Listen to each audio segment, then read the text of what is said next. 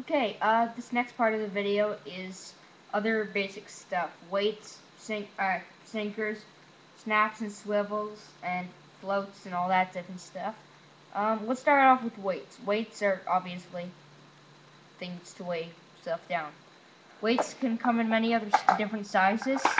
Have this one. This is a very heavy one. It's probably half a pound.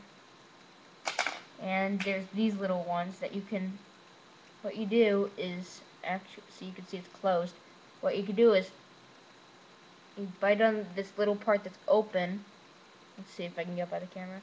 That little part that looks like a mouth is open. So, you bite that so it's closed down. Now it's closed a little bit more, but the other side's open. Then you put this on the string, and then you close it back up.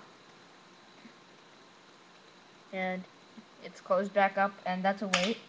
The other one, obviously, just put right through the line before you put on all the hooks and everything.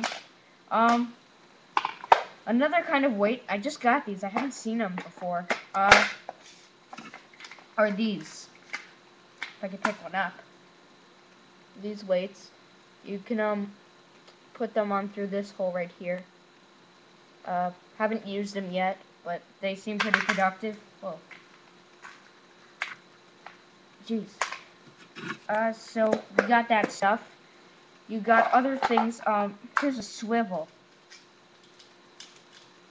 The main things about swivels is they keep everything moving. Like if you have a worm or a fake bait on there, or even a lure, it'll move the centerpiece. You can't really see, but it keeps moving the centerpiece.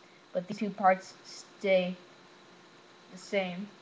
They stay still, and you tie them around the line. So like you'll be holding it like this, and you'll have a line on that side, a line on this side, maybe a hook right here.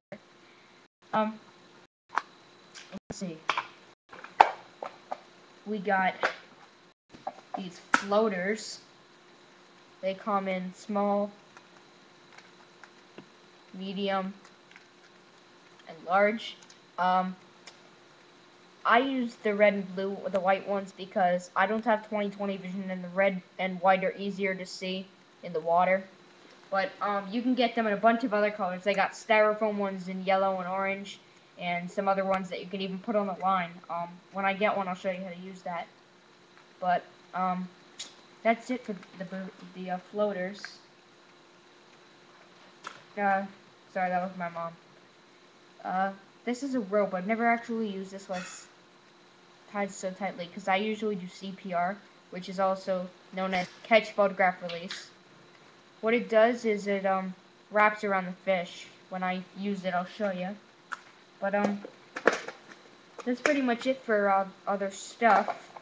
So that's other stuff you're gonna use basically for just fishing, you know, putting it on.